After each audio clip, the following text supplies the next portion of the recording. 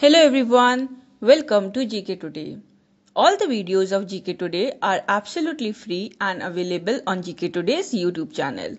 And if you are looking for interactive quizzes in text and also their solutions, then please download the GK Today's Academy Android app.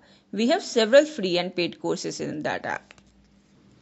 And also I would like to recommend you that if you are preparing for UPSC Prelims Examination 2021 and 2022, then we have a daily current affairs quiz series in Academy app. You may subscribe to that series if you find it good.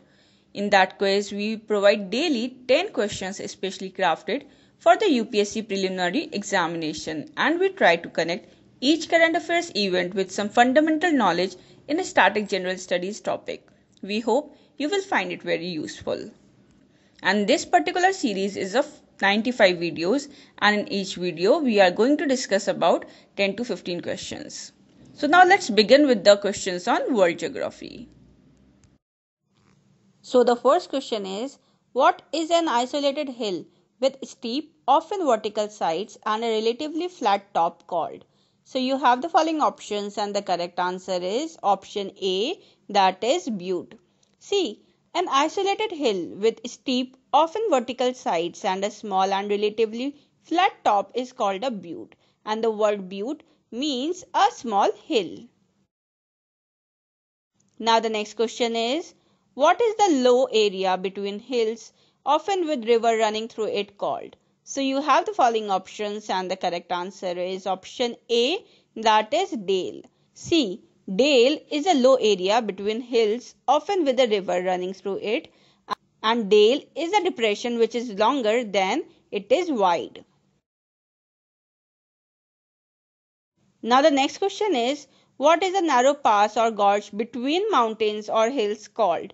So you have the following options and the correct answer is option C, that is defile. See, defile is a narrow pass or gorge lying between the mountains or hills, and it is a type of a slope landform. Moving ahead with the next question. So, what is a small secluded hollow on the slopes called? Now you have the following options and the correct answer is option A, that is dell. See, dell is a small secluded hollow on the slopes of mountains, and they are partially wooded valleys, and they are a type of slope landforms. Now the next question is, what is the land between two converging or confluent rivers called? Now you have the following options and the correct answer is option A, that is doab. See, doab, also known as interfluve, is a South Asian word for land lying between two converging or confluent rivers. Now the next question is, what is a steep slope separating two relatively level regions called? Now you have the following options and the correct answer is option A, that is escarpment. See, escarpment, also known as scarp, is a steep slope or cliff separating two relatively level regions, and it refers to the margin between the two landforms. Now the next question is, what name is commonly used to refer a valley in Ireland and Scotland called? Now you have the following options and the correct answer is option A, that is glen. See, glen is a valley that is long and gently bounded by concave sides, and it is typically used to refer valley found in Scotland and Ireland. Moving ahead with the next question. So what is a shallow cave-like opening at the base of a cliff called?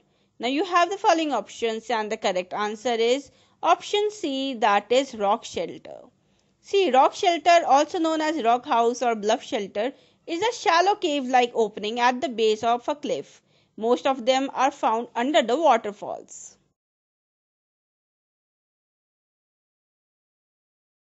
Now the next question is, which among the following statements is correct about bluff? Now you have the following options and the correct answer is option C, that is it is a vertical or near vertical rock face of substantial height. See, basically a bluff is also called as a cliff and is a vertical or near vertical rock face of substantial height, and they are common on the coast, the mountainous regions. Now the next question is, which among the following statements is correct about Mesa? So you have the following option, and the correct answer is option B, that is, it is the elevated area of land with a flat top and sides that are usually steep cliffs. See, basically mesa is an elevated area of land with a flat top and sides that are usually steep cliffs, and mesa is exclusively used to refer to landforms built of flat lying strata. Thank you so much. So this was all for today's video. So please do provide your feedback in our comment section. And stay tuned for the more upcoming videos. Thank you.